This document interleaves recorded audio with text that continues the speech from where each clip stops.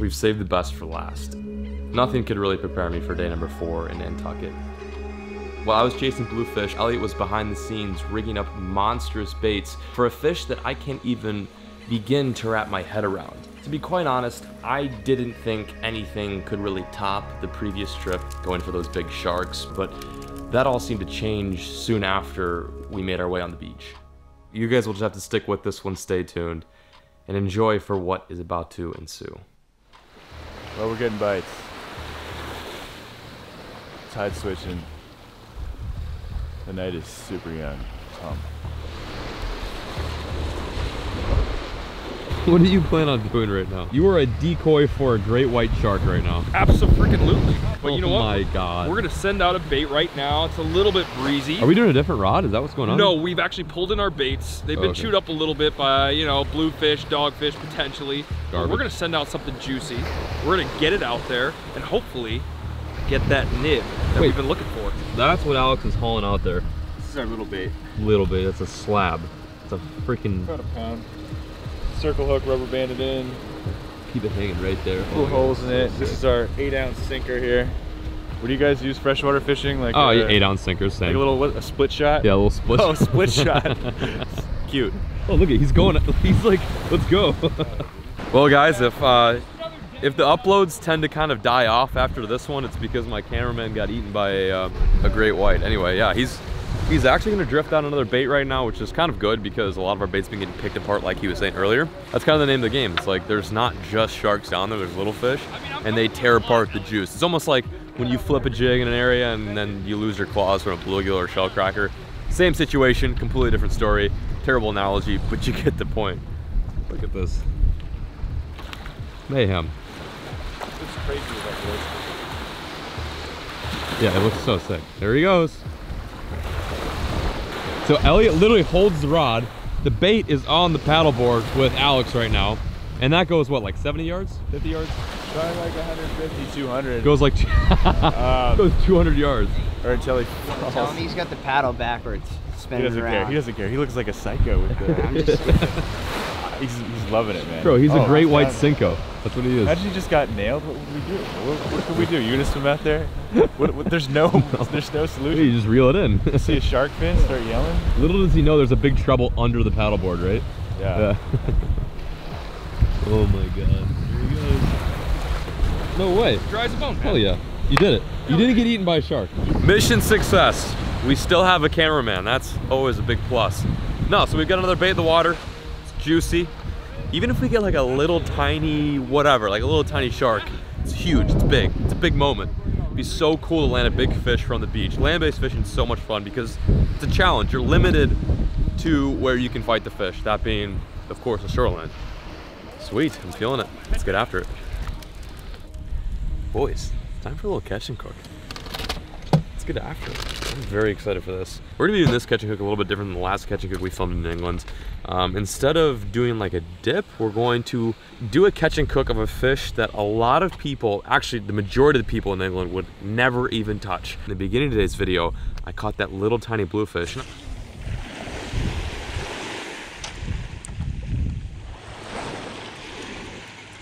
Oh. Yep, there we go, I'm on. Yes, I'm hooked up. I got a fish. I'm bent. Yes, let's go. Yes. Feels good on the ultralight. Oh yeah, that's awesome. That's tough to beat, man.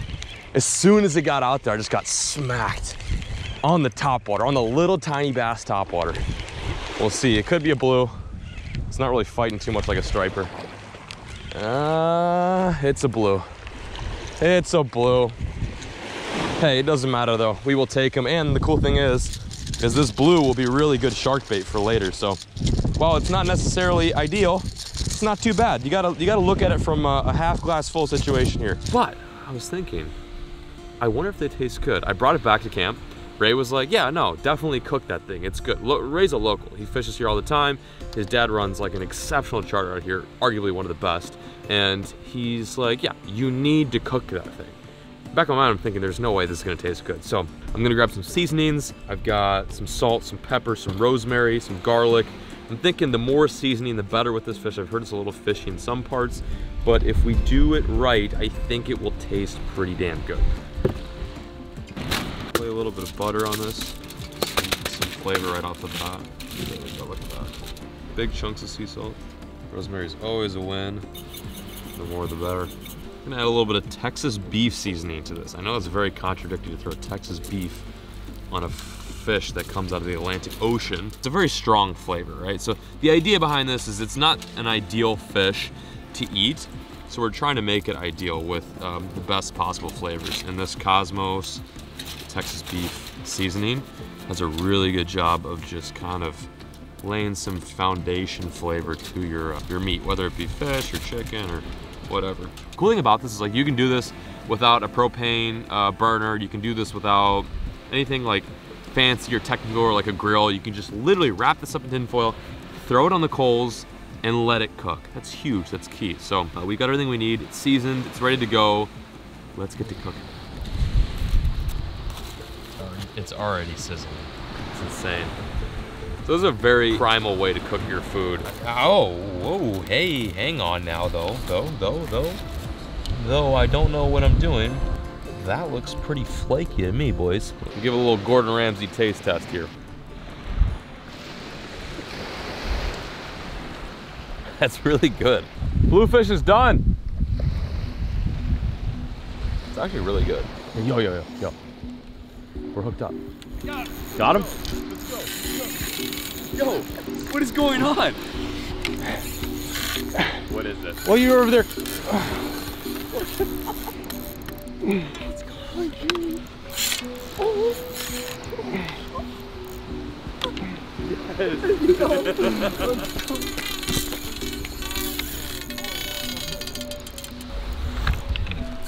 Here. John, yeah, go. Me? What you mean me? Okay. Okay, went from a catch and cook mode to like now catch a giant fish mode. It's huge. Let's go.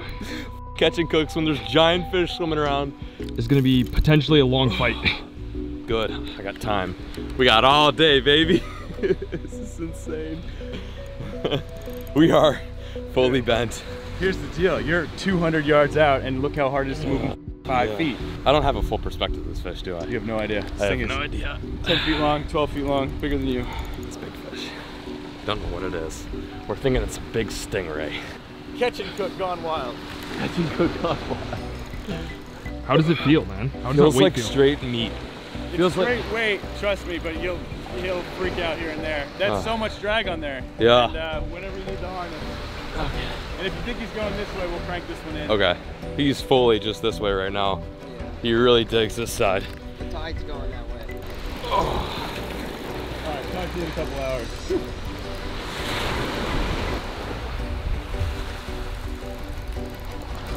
Should I be pulling on it at all, or what's the deal? Every single like reel down and pull, it's just drag though. Originally I signed up for a bluefish catch and cook. Now we're next leveling this. Times 20. Oh, there he goes. Yeah, he just came off. He just came off there. He's a suction cup, and when you break him, that's when you can move. That's when you should really crank him in. So Elliot, what do you think this is?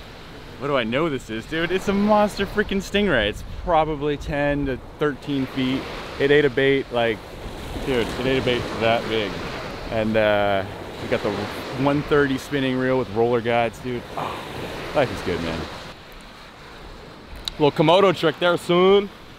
A little GT trick. It's moving. Elliot's up front, guiding this fish towards the beach. You guys understand, like these fish, they have a weird ability to literally, physically suction cup themselves to the bottom of the ocean floor, which makes it at times quite literally impossible to reel them in. Like at that point, you're snagged. It's almost like you're snagged on a boulder. So Elliot is just kind of gently guiding this fish towards the beach so we can safely unhook it, release it, grab some pictures, and hopefully some video. And the coolest part about this is if, and hopefully when we land this fish, you're going to tag it. Might be the first one ever tagged, right? Yeah. Yeah. It's going. Is it little or is it big? It's a dogfish, right? Big dogfish.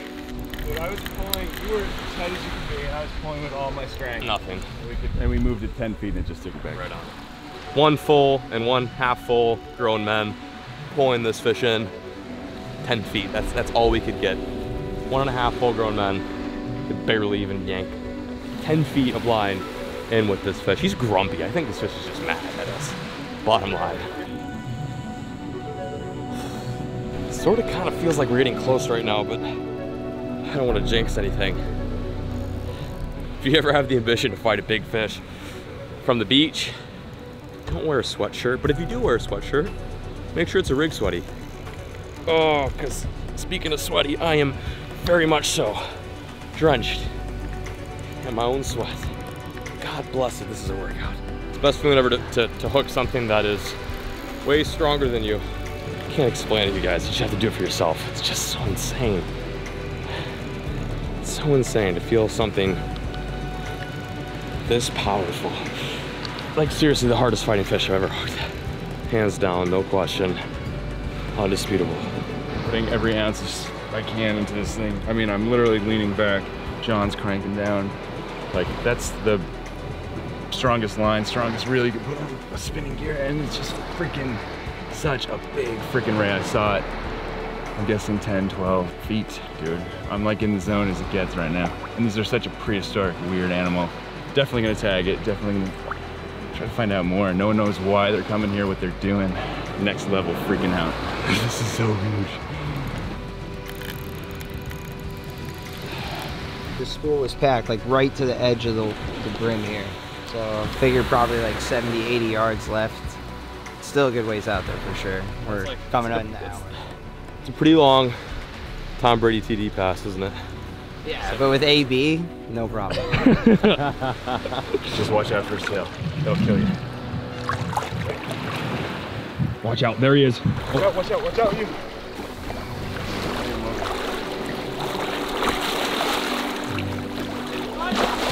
Stay tight. You have to move him to the light. He's still fighting me. He's still trying to make his suction now.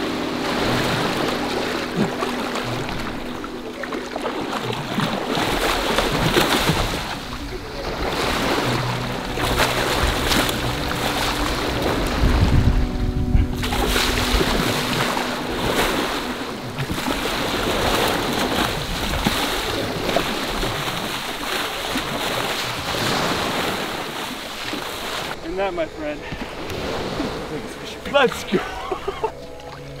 What am I looking at right now? This isn't real. You gotta help. What do you need help with? I want to swing him side. She's not gonna swim off, eh? Yeah, it's all 500, 600 pounds. You're not moving. Look how thick he is. Look at this beast! This freaking animal. This is what literally put me on a ride. This right here is the New England stingray. What is the technical term? It's a rough-tail ray. It's a rough-tail ray, and I guarantee you this fish is 100 years old, man. 100-year-old fish. Just destroyed me. I'm 23 years old. The best part is we get to release it and tag it. Elliot's gonna put a tag on this fish right now so we get a little more information about these guys and also measure them as well. All right, so here we'll get the official measurement down. So from the tip of the nose. Yep, we're good. Flip it over. There you go. We're good. Hang on. Yep, we're good. What do we got? 12 feet, baby. 12 It's feet. what? 144, 12 feet. Follow it down. Perfect measurement. Look at this. 12 feet? 12 feet. Elliot's crushed my biggest fish ever twice in 2 days. First, a blue, now a rough tail stingray. Incredible fish. This thing looks like it belongs on Mars. Here we are, right on top of it. Like, it's just unbelievable. Look at this beast. So check this out. I'm gonna do the tagging. I don't really know. I don't know. No one tags these things. So this is a tag right here. This seems like the best spot. So little is known about these things and why they're here. This is so exciting to get one this freaking size, man. So tags in. I'm gonna work with the getting the hook out here. Got the hook out. All right. Wow. Just pull it out from here. Okay. Okay, so we've tagged the fish, we've unhooked it. Now time for the best part, the release. This fish is older than all of us combined right now on this beach. And we're now gonna send it back on its way. What a fight that was. What do you need help with? It works like a stegosaurus. This right here is what got our homie Steve Irwin, rest in peace. But yeah, this is the barb. This is what gets you. It's a poison slime covered barb, and this is, they work like a stegosaurus almost. It's not what you think. I've actually pulled these out of sharks before. It's that they're vents from sharks, which are their only natural predators. All right, man, if you want to grab that. It's like what, like these guys? Yeah, you're gonna stick one hand kind of under his lip to. Under his lip? Under his mouth? Just so he'll move. His mouth, right? Down. Yeah.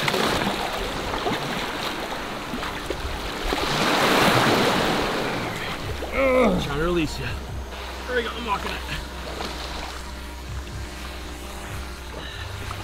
Alright, it's starting to swim. Oh, it just stopped. I mean, it's not even stopping. It keeps sucking under. Alright, he's swimming right at me now. Keep going. You tell me when I'm there. Hey, look at this. Look at this thing. When you got these things on the beach, they look big, but when you put them in the water and you're in the water with them, it's a whole other perspective. He's getting tight right now. Trying to revive this fish right now. We want it to live. If it doesn't live. Yeah, obviously, it's just a matter of him kicking off and realizing. Yeah, we want him to. That was a big fight for both of us. Probably me more than him. He just was on a roll right now.